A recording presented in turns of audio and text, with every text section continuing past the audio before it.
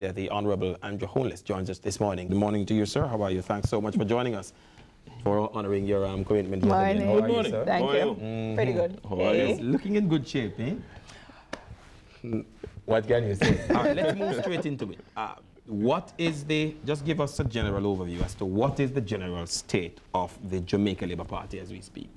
Well, we have, moved past the 2 election defeats, and we are now firmly in the process of rebuilding. And we're going to do it this time in a very comprehensive way.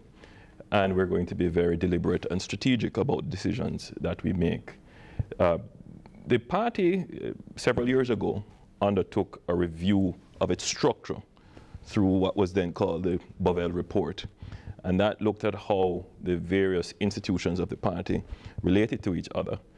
This new review that we're going to do, independent strategic review, will now look more so on culture, leadership, and human resource development.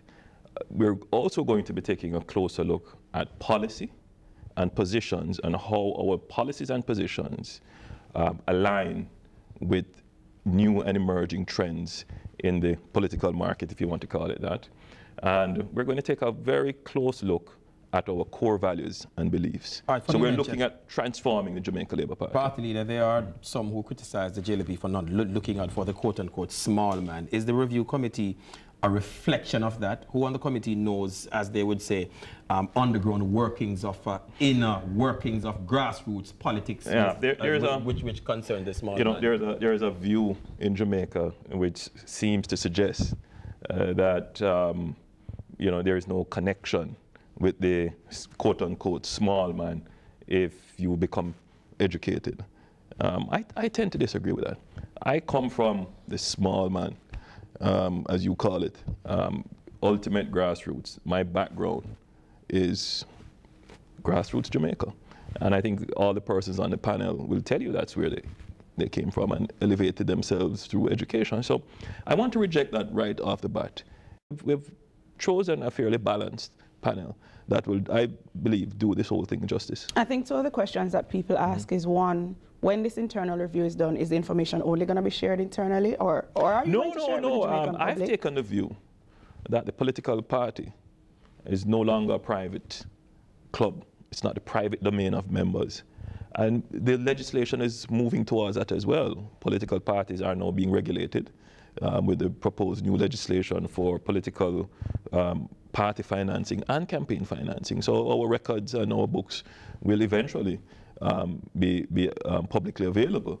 And I take the view that the political party is the interest of any Jamaican, whether or not you are a member or a supporter. It is good for our democracy. So the findings will become part of the knowledge of the nation. It will become part of our history. We will publish it maybe in a book format or in some other way, and it will be accessible to the general public. And one of the things that you will be gauged on, Andrew Holness, is how much you follow the findings of this review committee. When they make recommendations, can we expect that you'll take them the chairman of the review committee made sure to point out that they're not going to be making recommendations to the Jamaica Labour Party. They're going to be making conclusions and, as you have said, findings. It is for us, the Labour Party, to read from those conclusions and make the necessary determinations.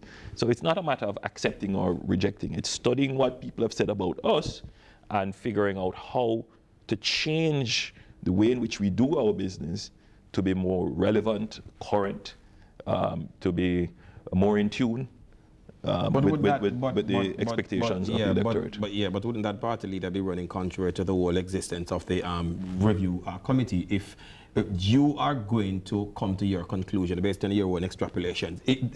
The review committee comes up with a particular finding, but then again, you are going to make your own determination as to what you do, as to where you fall. No, the party always should abide by the findings. The party always reserves the right through its members to look at what is proposed to it and accept it. Suppose the findings would change the Labour Party from some of its core beliefs.